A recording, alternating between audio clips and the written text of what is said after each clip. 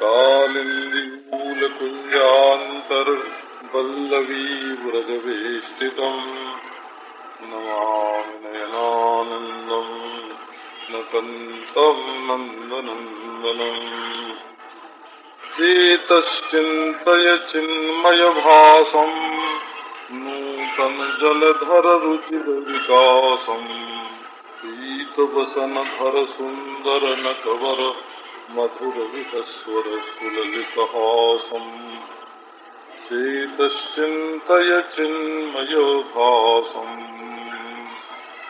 श्रम्भेणात्मशौचेन गौरवेण दमेन च शुश्रूषया सौहृदेन वाचा मधुरया च भोः विसृज्य कामं दम्भं च द्वेषं लोभमघं मदम् अप्रमत्तोद्यता नित्यं तेजीयान् समतोषयत स वै देवर्षिवर्यस्तां मानवीं समनुव्रतां दैवाद् गरीयसः पत्युरासासानां महाशिशः कालेन भूयसा क्षामां कर्षितां व्रतचर्यया प्रेम गदगदया वाचा पीड़ित कृपया ब्रवीत।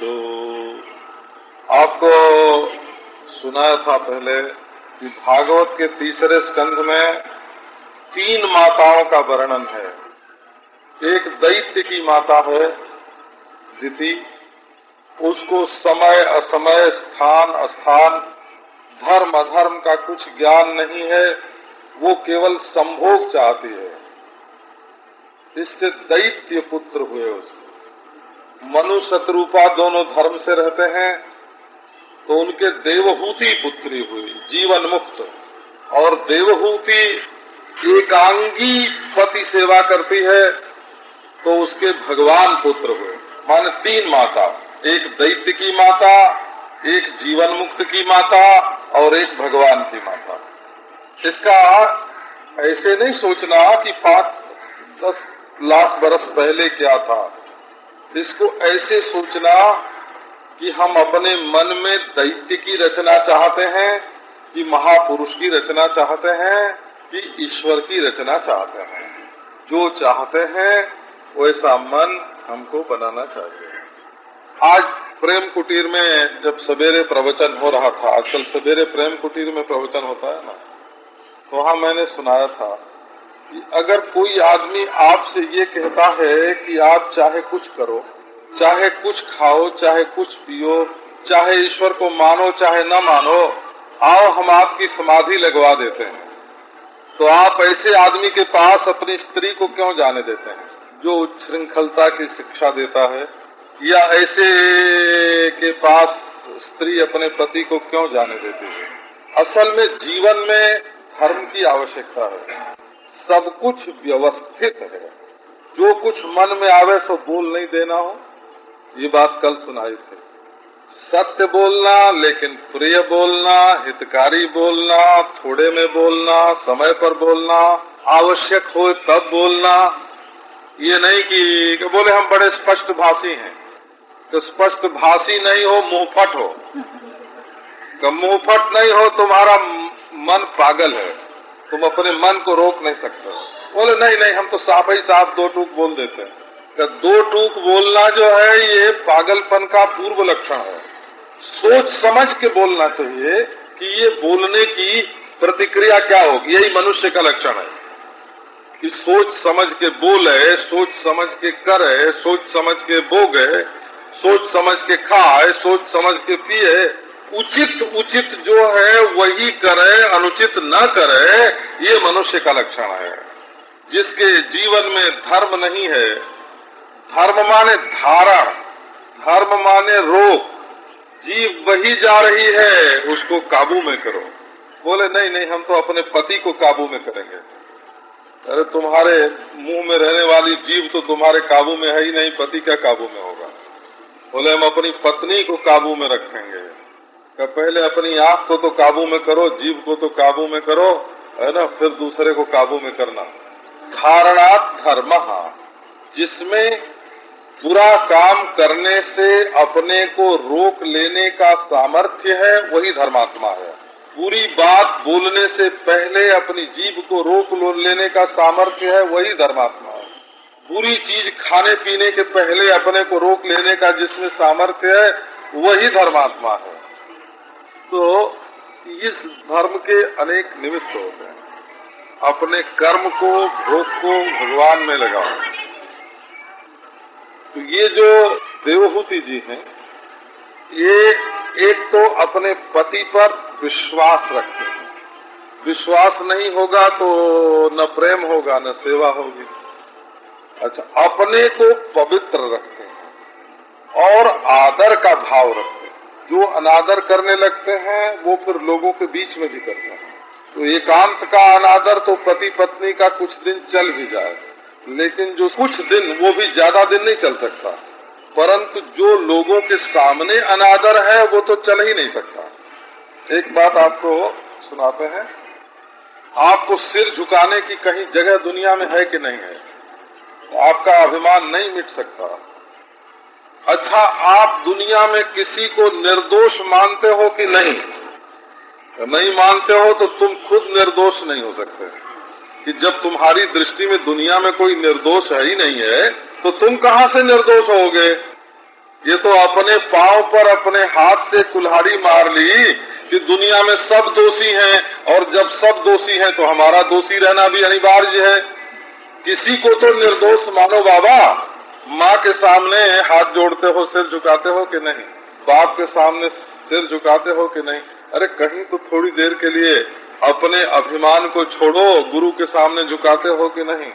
तो ये पति के सामने अपने अभिमान को नीचा कर देना, इसमें निचाई नहीं है, इसमें बड़प्पन है। आप लोग ये नहीं समझना कि इसमें हमारी इंसल्ट हो गई। इंसल्ट दूसरे के सामने होती है, अपनों के सामने अपमान नहीं होता है। वो तो प्रेम होता है, प्रेम। गौरवेण, आदर का, हमेशा आदर का भाव रखो, तब तुम्हें आदर मिलेगा। और तुम 10 दिन अनादर करो तो एक आध दिन तुमको भी अनादर मिल जाएगा। तो बोले हमारा क्यों अनादर करते हो? तो तुम क्यों करते हो? तो हम तो बड़े प्रेम से करते हैं, तो हमारा भी प्रेम से ही समझो। लेकिन मिलेगा जरूर। अनादर करने वाले को अनादर मिलेगा, निंदा करने वाले को निंदा मिलेगी, अभिमान करने वाले को अभिमान मिलेगा। तुम दूसरे के साथ जो बर्ताव करोगे उसका बदला तुमको मिलेगा। जीव नहीं देगा तो ईश्वर देगा, वस्तु नहीं देगी तो प्रकृति देगी। अगर तुम दूसरे को दुख पहुंचाने की कोशिश करते हो तो तुमको दुख मिलेगा। आज नहीं मिलेगा, कल मिलेगा। ये दिल में नोट कर लो, जो दूसरे को दुख देता है उसको दुख मिलता है। अपने मन में गौरव का भाव रखना चाहिए, आदर का भाव रखना चाहिए। दमेन, जो अपनी इंद्रियों को वश में रखना चाहिए। उपनिषद में 3 बात जरूरी बताई है मनुष्य के लिए। यदि आप ईश्वर को पाना चाहते हैं तो आपके जीवन में 3 बात होनी चाहिए। यस्तु विज्ञानवान भवति समनस्कः सदा शुचि सतु तत्पदमाप्नोति यस्माद् भूयो न जायते। कठोपनिषद में ये बात कही गई कि एक तो अंतर्मुखता का पक्षपात रखो। ये बाहर के सेठ वेठ है ना, ये सब ढकोसला है बोला। भीतर से तो आग लगी हुई जलते रहते हैं। ये तो दुनिया का जो बड़प्पन है ये देखने में हो, देखने में बड़प्पन होता है, भीतर घुसो तो खोखले हैं। इनको न ईश्वर पर विश्वास है, न प्रारब्ध पर विश्वास है, न प्रकृति पर विश्वास है, न आत्मा का अनुभव है। ये तो घनी खमा अन्नदाता सुनते सुनते इनका दिल दिमाग बिल्कुल बिगड़ गया है। तारीफ करने वाले चापलूस लोग आते हैं। तो एक तो अंतर्मुखता का पक्षपात चाहिए, विज्ञानवान भवति समनस्क। दूसरी बात यह है कि मन अपने काबू में चाहिए, तब धर्म रहेगा। और जहाँ मन अपने काबू में नहीं है वहाँ धर्म नहीं रहेगा। और तीसरी बात यह है कि हमेशा पवित्र रहने की कोशिश करो, सदा शुचि। सतु तत्पदमाप्नोति यस्माद् भूयो न जायते, उसको परमात्मा के पद की प्राप्ति होती है। और जस्तु अभिज्ञानवान भवति अमनस्कः सदा असुचि न स तत्पदमाप्नोति यस्माद् भूयो न जायते, जिसमें अंतर्मुखता नहीं है और मन जिसका अपने काबू में नहीं है और जो पवित्र रहने का प्रयास नहीं करता, उसको परमात्मा की प्राप्ति नहीं होती। जीवन में तुम पवित्र रहो पर दूसरे को अपवित्र मत समझो। तुम अपने मन को काबू में रखो परंतु दूसरे का मन काबू में मत करो। अपना मन काबू में नहीं है तो दूसरे का मन काबू में क्या करोगे। और अंतर्मुखता का पक्षपात रखो। शुश्रूषया सौहृदेन, जहाँ तक बने सेवा करो, ये ईश्वर की प्राप्ति का मार्ग है। चैतन्य महाप्रभु ने कहा था कि दीने दया वैष्णवेर सेवा, दीन पर दया करो और वैष्णव की सेवा करो। परमहंस रामकृष्ण ने कहा कि ये दया क्यों, दया किस पर करते हो, जो तुमसे छोटा जिसको तुम समझते हो उसके ऊपर दया करते हो। दया नहीं, दया नहीं। ये गरीब के रूप में जब भगवान हमारे सामने आते हैं तो वो हमको कृतार्थ करने के लिए आते हैं कि एक गिलास पानी पिला के तू मेरी सेवा कर ले, एक गोली दवाई दे के तू मेरी सेवा कर ले, एक गज कपड़ा दे के तू मेरी सेवा कर ले, 2 छटाक अन्न दे के तू मेरी सेवा कर ले। भगवान गरीब का रूप धारण करके आते हैं तुम्हारे ऊपर कृपा करके। वो तो भगवान की कृपा है जो गरीब बन करके तुम्हारे सामने आए, ये तुम्हारी कृपा नहीं है जो तुम उसको रोटी का टुकड़ा अपमान से डालते हो।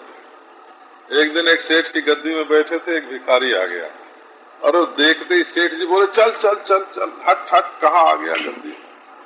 अब वो कहा सेठ जी तुम्हारा बहुत नाम सुन के आए हैं, बड़े उदार हो, बड़े दाता हो। अब अपने मुनीम को बुलाया, मुनीम जी निपट लो। अरे बाबा आप फेंको चवन्नी। देखो 4 आने तो घर से गए और जो आने वाले का अपमान किया ना उसका पाप लगा। तुम समझते हो कि उस चवन्नी में पुण्य बसता है? वो चवन्नी में पुण्य नहीं बसता है और वो गरीब की आत्मा में पुण्य बसता है। उसको तुमने संतुष्ट नहीं किया, मीठी बात से भी संतुष्ट नहीं किया, आदर से भी संतुष्ट नहीं किया, पानी से भी संतुष्ट नहीं किया। तो चल चल हट हट, कहाँ ये भिखमंगे आ गए। पहले उसका अपमान कर दिया, उसके भीतर बैठे हुए परमात्मा को दुख पहुंचा दिया और फेंक दी चवन्नी। समझते हो कि चवन्नी तुमको बैकुंठ में ले जाएगी? वो चवन्नी तुमको कहीं का नहीं रखेगी, अभिमानी बनावेगी। और उस गरीब के प्रति जो तुम्हारे मन में अपमान का भाव आया वो तुम्हें पाप देगा। धर्म को समझने का एक तरीका होता है, एक उसका दृष्टिकोण होता है। शुश्रूषया सौहृदेन, खिला के बिगाड़ देते हैं हो। हाँ, खिलाते जाते हैं और कहते हैं हाँ ये तो खाने के लिए ही आए हैं। अब देखो भला, एक तो भोजन गया और दूसरे कह दिया कि ये तो खाने के लिए ही आए हैं। सत्यानाश किया ना, खिलाने का सत्यानाश कर दिया, प्रेम का सत्यानाश किया, भाव का सत्यानाश किया, सेवा का सत्यानाश किया। तो हृदय में सेवा हो और सौहार्द हो। ये देखा, सेवा शरीर से और सौहार्द मन से। और वाचा मधुरया च हो, वाणी में मधुरता।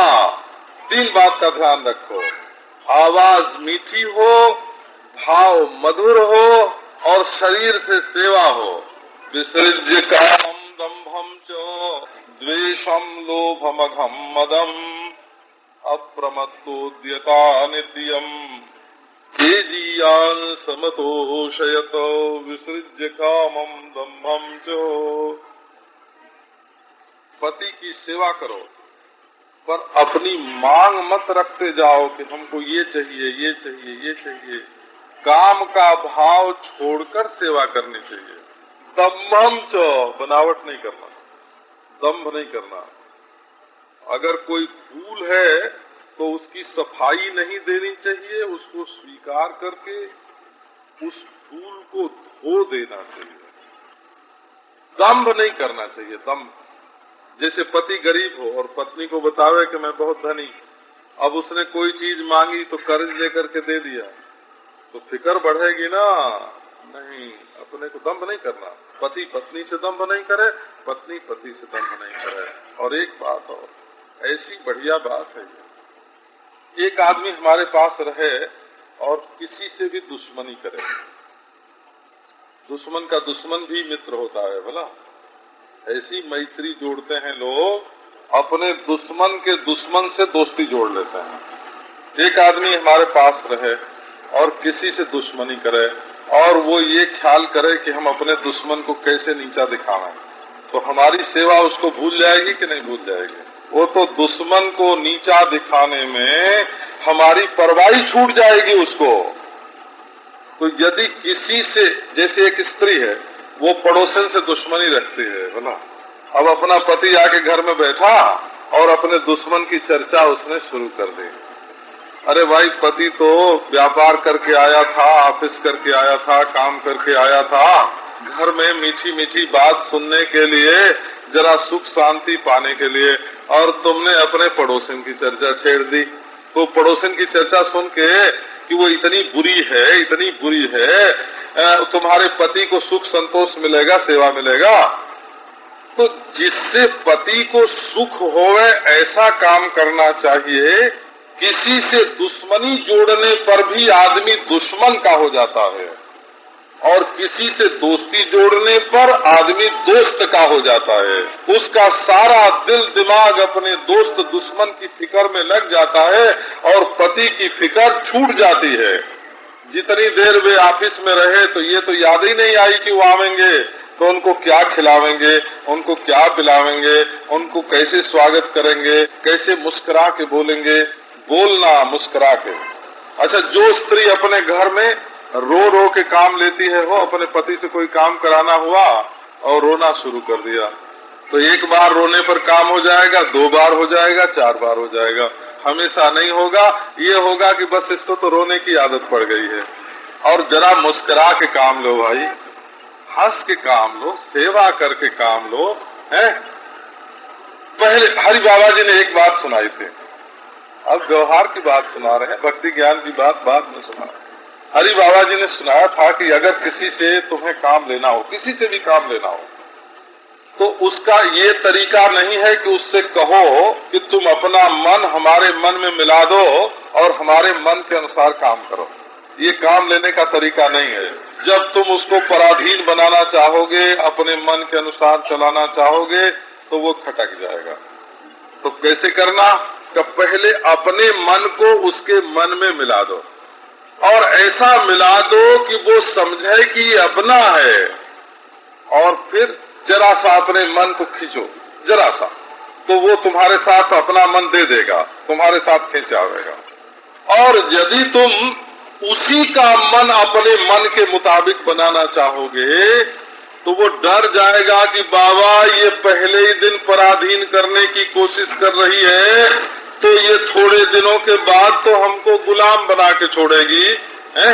तो नारायण अपने पति को पराधीन गुलाम बनाने की कोशिश नहीं करना, उसके मन में मन मिलाकर काम करना।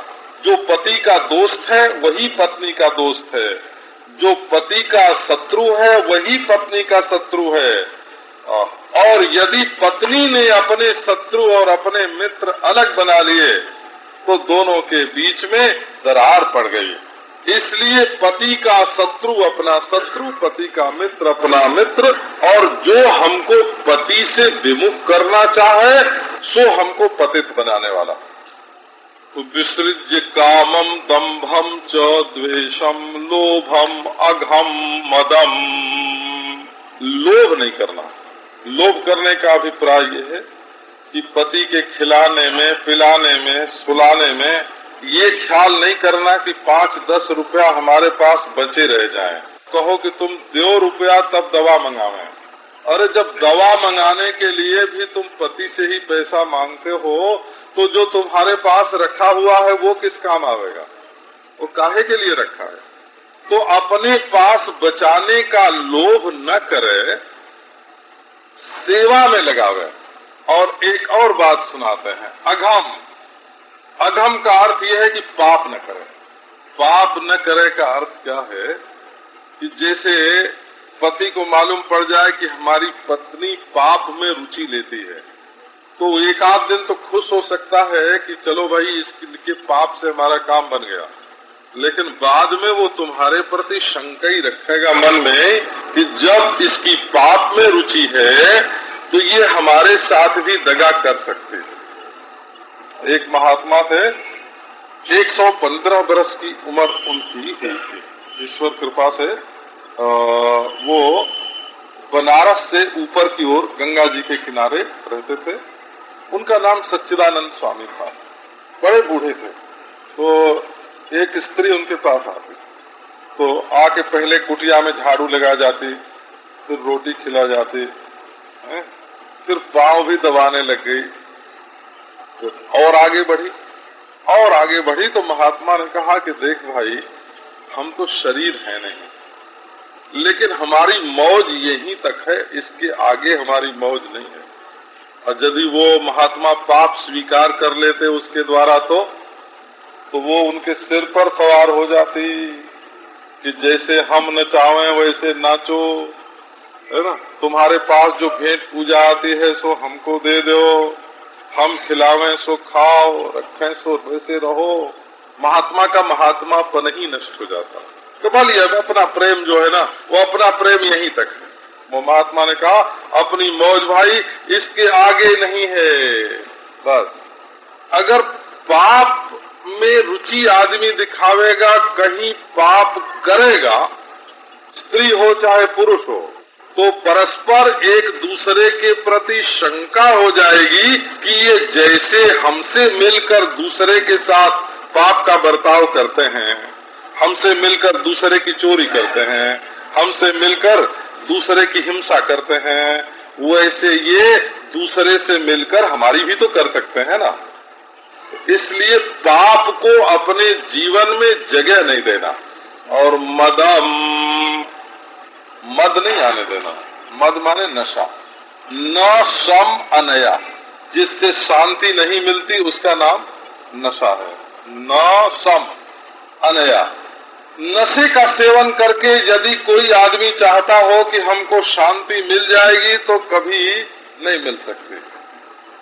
गिरही होय के कथय ज्ञान और नशा पी के धरे ध्यान और जति होय के कूटे भग, कहे कबीर ये तीनों ठग। नशा में से ध्यान नहीं निकलता है हो। मद से बचना। तो मद जो है, मद कितने प्रकार का होता है। अपनी सुंदरता का मद होता है, अपने पति को ही कुरूप समझने लगे। अपनी विद्या का मद होता है, अपने पति को ही मूर्ख समझने लगे। अपने मायके का मद होता है और ससुराल को गरीब समझने लगे, तो ये मद होता है। अपनी सुंदरता का मद होता है, विद्या का मद होता है, अपनी कुलीनता का मद होता है। अरे हमारा खानदान इतना बड़ा। जब मद लेके आए भाई तो मद में प्रेम नहीं होता। ईश्वर से भी प्रेम नहीं हो सकता जब तक मद है मनुष्य को। जन्मैश्वर्य श्रुत श्री भी एक मान मद पुमान नैवार हत्यभिधातुम वही त्वाम किंचन गोचरम। जिसको अपने बड़प्पन का मद है वो तो भगवान का नाम लेने का भी अधिकारी नहीं है। अच्छा एक बात और, जो लोग समझते हैं ना, ऊपर से बोलते हैं हमारे मद नहीं, हमारे मद नहीं, हमारे अभिमान नहीं। कहा हम तो पाँव में बैठते हैं, हम तो जूती में बैठते हैं, हम तो दासानुदास हैं। तो वो समझते हैं कि ऐसा करने से हम सबसे बड़े हैं। वो ऐसा सोचते हैं कि जो लोग ऐसा नहीं करते हैं वो तो छोटे हैं, और जो ऐसा करते हैं, हाथ जोड़ते हैं, नीचे बैठते हैं, वही बड़े होते हैं। तो हम सबसे बड़े हैं। नैवार हत्य, जन्म जन्म कुलीनता का मद, अपनी कुर्सी का मद, अपने धन का मद, अपनी विद्या का मद, ये मनुष्य को भगवान के सामने सिर झुकाने नहीं देता है।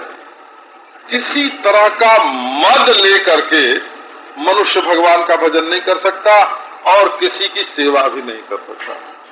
तो अब विसृज्य कामम दम्भम चो द्वेषम लोभमघम मदम। अब यहाँ देखो, देवहूति चाहती तो उसके अभिमान का कोई अंत नहीं होता।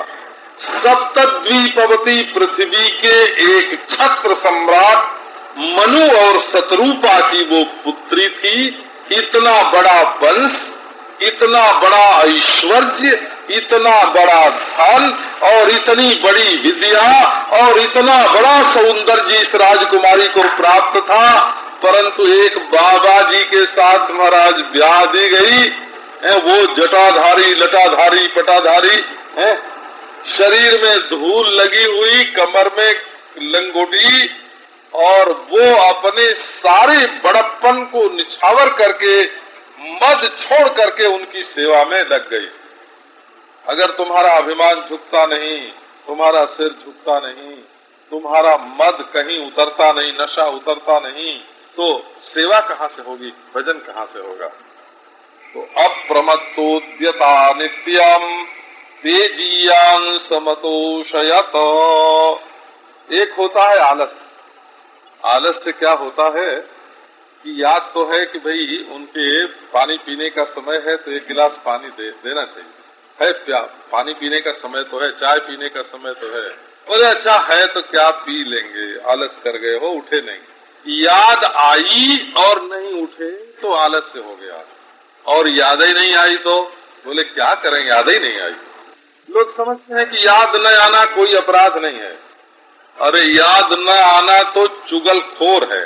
किस बात का चुगलखोर है? कि प्रेम की कमी का चुगल करता है। अगर तुम्हारे प्रेम होता तो भूल कैसे होती, याद क्यों नहीं आती? ये महाभारत में तो ऐसे बताया कि ये प्रमाद जो है ये मृत्यु है। जिसको समय पर अपने कर्तव्य का पूर्ण नहीं होता वो तो मुर्दा है। महाभारत में ऐसे वर्णन है, प्रमादम वही मृत्यु महाम ब्रवीमि। सनत कुमार ने कहा कि मैं तो प्रमाद को मृत्यु बोलता हूँ, मृत्यु। न वही मृत्युर्व्याघ्र इवाति जंतून, मौत बाघ की तरह मनुष्य को आकर के नहीं खाता है। प्रमाद बन करके जीवन में मौत आती है और मनुष्य भूल कर बैठता है। प्रमाद नहीं होना चाहिए, प्रमाद नहीं होना चाहिए, भूल नहीं होनी चाहिए। हमारे श्री उड़िया बाबा जी महाराज के यहाँ एक देखो थे तो जीवन मुक्त महापुरुष, बेजोड़ हो ऐसा ब्रह्म ज्ञान कहीं देखने को नहीं मिला, नहीं मिलता। बेजोड़। पर यदि कोई अपनी माला कर्णवास के या रामघाट के जंगल में खो आता या गंगा नहा के आता और कहता महाराज माला तो नहीं मिली, तो बोले कि जुर्माना, जुर्माना करो, जुर्माना। क्यों भूल गई? माला भूल गई। एक सज्जन थे महाराज, एक बार बंबई से जा रहे, तो सब सामान तो अपना उतार लिया, बकस उतार लिया, रुपया उतार लिया, जूता उतार लिया, हो छाता उतार लिया, और ठाकुर जी भूल गए ट्रेन में। मगर ठाकुर जी कीमती सामान के अंतर्गत नहीं थे। ठाकुर जी कीमती सामान कोई नहीं छूटी, ठाकुर जी छूट गए। तो ऐसे लोगों को बाबा जुर्माना करते थे, दंड करते थे, उनको व्रत करवाते थे, उनसे दान करवाते थे। दोबारा माला तब मिलती थी। उनके यहाँ विधि पूर्वक दीक्षा देने की प्रथा नहीं थी। वो जिसको अपने हाथ से माला दे देते वही उनको गुरु मानता था और वही उनका शिष्य हो जाता था। जिसको अपने हाथ से जप करने के लिए माला दे देते थे, बस इतना ही। परंतु अगर माला खो जाए तो जुर्माना जरूर हो।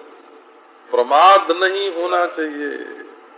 तो अप्रमत्ता, देवहूति निरंतर, ये नहीं करदम जी के सो जाने के बाद सोवे और उनके जगने से पहले उठ जाएं और उनकी सेवा की सारी सामग्री तैयार और उद्यता नित्यम, निरंतर हाथ जोड़ के खड़ी। क्या आज्ञा होती है? आज्ञा की प्रतीक्षा में, आज्ञा के इंतजार में। तेजीयान समतोषयत, तेजस्वी करदम को देखो, यही भक्ति की शिक्षा यही प्राप्त होती है। शास्त्रों में लिखा है कि एक ब्रह्मचारी पुरुष अपने गुरु की सेवा में जैसे अपना इंद्रिय संयम करता है और अपने मन को वश में करता है और निरंतर सावधान रहता है। ये सावधान रहना बहुत बड़ी साधना है। भगवान भूलने न पावे, भगवान का नाम छूटने न पावे, भगवान का ध्यान टूटने न पावे, अपने से किसी को तकलीफ न पहुंच जाए। जानबूझ करके तकलीफ पहुंचाने वाला तो मनुष्य नहीं है, वो तो पशु है।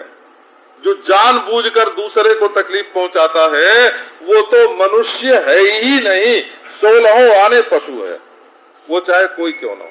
जानबूझकर दूसरे को तकलीफ पहुंचाना, राम राम राम। वो तो जैसे कुत्ता काटने दौड़ता है, कुत्ता भी भूखता है और मौका मिले तो काट ले, ऐसी उस मनुष्य की स्थिति है। अप्रमत्तोद्यता नित्यम, कहीं प्रमाद नहीं जीवन में। देखो यही बात जब सीख लोगे तब ईश्वर की सेवा होगी, ईश्वर की भक्ति होगी, कहीं छिद्र न हो, क्षण क्षण में सावधानी। हमारे एक महात्मा कहा करते थे, सावधानी का नाम साधना है। साधु सावधान, साधु सावधान, दीजिए अवधान। ख्याल करो इस बात का, कोई क्षण भगवान के स्मरण से खाली न बीत जाए। अब जो ये स्थिति देखी महाराज देवहूति की, बड़े ही संतुष्ट हुए करदम जी। सबई देवर्षि वर्ज्यस्ताम मानवीम समनुव्रताम। ये करदम जी कैसे हैं कि देवता भी हैं और ऋषि भी हैं। प्रजापति के पुत्र होने से देवताओं के चाचा हैं। बोला, देवताओं के चाचा नहीं है, ताऊ हैं। करदम जी देवताओं के ताऊ हैं। आपके ध्यान में ये बात आई कि नहीं आई? आ गई ना। जैसे ब्रह्मा के पुत्र थे मरीचि करदम, तो मरीचि के हुए कश्यप और कश्यप के हुए देवता। तो ब्रह्मा जी के पुत्र मरीचि, पौत्र कश्यप और प्रपौत्र देवता। और करदम जो है वो सीधे ब्रह्मा जी के पुत्र थे, तो देवताओं के दादा हुए ना, देवताओं के दादा हैं, दादा ये करदम जी। इसलिए देवता भी हैं और ऋषि भी हैं। ऋषि इसलिए हैं कि ज्ञान में, तपस्या में, पिता की आज्ञा के पालन में इनकी रुचि है। देखा उन्होंने कि ये मानवी, ये मनुपुत्री, ये राजकुमारी हमारे इतने समनुव्रत है, तुम हमसे प्रेम करो ये कहना न पड़े। सामने वाला जब स्वयं प्रेम करने के लिए विवश हो जाए तब उसका नाम प्रेम होता है ना। प्रेम कोई भीख है कि मांगने से मिलेगी, कि प्रेम कोई साड़ी है कि बाजार में खरीदने से मिलेगी। प्रेम तो जिसके दिल में उभर आवे वो न देगा। तो दिल में प्रेम उभर आवे, इसके लिए हमको क्या करना चाहिए? देवहूति ने वही किया, न मांगने पर भी उसको प्रेम मिला। समनुव्रताम दैवाद गरीयसः पत्युः आसासानाम महाशिषा। इतना श्रेष्ठ उसको पति मिला है जो देवताओं का तो ब्रह्मा का पुत्र। और महाराज ब्रह्मा जी के कहने पर भी बच्चा पैदा करने के काम में नहीं लगे जब तक विष्णु भगवान। आपको इसका एक अभिप्राय सुनाते हैं, है लौकिक, बिल्कुल लौकिक अभिप्राय सुनाते हैं। लौकिक अभिप्राय क्या है कि ब्रह्मा जो है वो जनसंख्या विभाग के मंत्री हैं कि बढ़े। भला सृष्टि में जब जनसंख्या कम होती है तो जनसंख्या बढ़ाने का काम ब्रह्मा के सुपुर्द है। बच्चे पैदा करते हैं और उनसे कहते हैं कि तुम भी बच्चे पैदा करो। अब अपने बच्चे करदम से भी उन्होंने कहा कि तुम बच्चे पैदा करो, ब्याह करो, बच्चे पैदा करो। सृष्टि में इस समय जनसंख्या बढ़ाने की जरूरत है। तो उन्होंने कहा कि जब तक खाने पीने की व्यवस्था न हो जाए बच्चे तो हम बहुत पैदा कर दें, परंतु उनको पीने के लिए दूध चाहिए, उनको खाने के लिए अन्न चाहिए, पहनने के लिए उनको कपड़ा चाहिए। हमारे लड़की होंगी और लड़कियों का भी वंश चलेगा तो उनका ब्याह करने के लिए पैसा चाहिए, और बेटा होगा तो उसका पालन पोषण करना चाहिए, और ब्याह करेंगे तो घर चाहिए। बहुत सारी सामग्री हमको चाहिए ब्याह होने के बाद। अभी बाप जी तो कहते हैं कि बेटे पैदा करो, इनके कहने से अगर हम बच्चे पैदा करने में लग गए तो बच्चे खाएंगे क्या? ये सवाल करदम जी के मन में पैदा हुआ। तो बोले कि आओ फिर विष्णु भगवान की तपस्या करें। तब उन्होंने विष्णु की आराधना की। और विष्णु भगवान पालन के देवता हैं। भला उनके पास क्षीर सागर समुद्र है, क्षीर सागर है ना, और दूध ही के दूध हो, बिना नल लगाए दूध तुम्हारे घर में पहुंचा दें। माता के थन में दूध किसने भेजा? विष्णु भगवान ने। बोला गेहूं में दूध किसने भेजा? मटर में, चने में दूध किसने भेजा? बिना नली के। गैस आती है तुम्हारे घर में तो नली में से आती है, बिजली आती है तो तार में से आती है, आवाज आती है टेलीफोन की तो तार में से आती है। और विष्णु भगवान बिना कोई तार, बिना कोई नली लगाए सब माताओं की छाती में दूध भेज देते हैं और सब अन्न में पालन पोषण की शक्ति दे देते हैं। तो कर्दम जी ने कहा कि भाई अगर सृष्टि हमको बढ़ानी है, बच्चे पैदा करने हैं, तो पहले पालन पोषण का बंदोबस्त हो जाना चाहिए। तो पहले विष्णु भगवान से मिल लिया, उनसे पूछ लिया कि महाराज आपकी क्या राय है। तो विष्णु भगवान ने कहा कि तुम ब्याह करो, जितने बच्चे होंगे लड़कियों को ब्याह के लिए पैसा देंगे, पत्नी के लिए मकान देंगे, दास देंगे, दासी देंगे, खाने पीने का सब बंदोबस्त करेंगे और हम तुम्हारे बेटे बन के आवेंगे, है ना। बोले हाँ ठीक है महाराज, अब हम ब्याह करेंगे। ऐसे नहीं कि काम बस जा करके ब्याह कर लिया, कामवश ब्याह नहीं होता है, कामना मिटाने के लिए ब्याह होता है। एक आदमी ब्याह करता है किस लिए? देखो धर्मशास्त्र की दृष्टि से ब्याह का अभिप्राय भोग बिल्कुल नहीं है। एक स्त्री अनेक पुरुष के साथ संबंध न करे और एक पुरुष अनेक स्त्री के साथ संबंध न करे। अन्य पुरुषों के और अन्य स्त्रियों के साथ संबंध को रोकने के लिए हिंदू धर्म शास्त्र की दृष्टि से ये विवाह होता है। हम लोग क्या तो छेंकना बोलते हैं, छेंकना। अब लड़के को छेंक दो माने रोक दो कि अब दूसरे के साथ उसका ब्याह नहीं हो सकता। मनुष्य के मन में स्वाभाविक काम वासना रहती है, एक पुरुष अनेक स्त्री से साथ संबंध कर सकता है। स्त्री के मन में स्वाभाविक काम वासना रहती है, एक स्त्री अनेक पुरुष के साथ संबंध कर सकती है। इस वासना को काबू में रखने के लिए कि एक ही पुरुष और एक ही स्त्री का संबंध आपस में रहे, ये विवाह रूप धर्म जो है, ये विवाह रूप धर्म चालू किया गया है। तो विवाह रूप धर्म काम वासना के भोग के लिए नहीं है, काम वासना को रोकने के लिए है। इसी से ब्रह्मा की आज्ञा होने पर भी फिर विष्णु की आज्ञा लेकर के तब कर्दम जी महाराज ने विवाह किया। तो अब वो बोले कि अरे देखो ये राजकुमारी जो है हमारे साथ ब्याही गई और सेवा करते करते दुबली हो गई, कर्षिताम व्रत चर्जया। इसके पास पहनने के लिए अच्छा कपड़ा नहीं है, इसने अपने कभी बाल नहीं धोए, शरीर में मिट्टी लगी है, दिन रात खाने पीने सेवा के काम में लगी रहती है, हाथ जोड़े सामने खड़ी रहती है, ये हमसे ब्याही गई। कर्दम के हृदय में ये बात आई कि ये हमसे ब्याही गई लेकिन इसको कोई सुख नहीं मिला, तो अब हमारा ये कर्तव्य है कि इसको सुख मिले। अब पति के हृदय में पत्नी के प्रति क्या भाव उदय होता है इसका आगे वर्णन है। और बुला करके बोले कि देवी मैं तुम्हारे ऊपर संतुष्ट हूँ, तुमने मेरा सम्मान किया, मेरी सेवा की, मुझसे प्रेम किया, तुमने मेरे लिए अपने शरीर के सुख का ख्याल नहीं किया। लो देता हूँ मैं, जो मैंने हजारों बरस तपस्या करके ब्रह्मा की आज्ञा पालन करके उनको खुश किया, विष्णु की आराधना करके उनको खुश किया, हजारों बरस तक तपस्या की, योग करके सिद्धियां प्राप्त की, हमने जो कुछ किया और पाया है उसमें तुम्हारा बराबर का हिस्सा है। तुम मालकिन हो, तुम जो कहो, तुम स्वामिनी हो, तुम जो कहो सो हम तुम्हारे करने के लिए तैयार हैं। कहने की जरूरत नहीं है, देखो हमारी तपस्या का फल, हमारी रिद्धि सिद्धि देखो, ये हमारा सब कुछ तुम्हारा है। ऐसे कर्दम जी ने आगे जो बात है वो आपको फिर सुनाएंगे।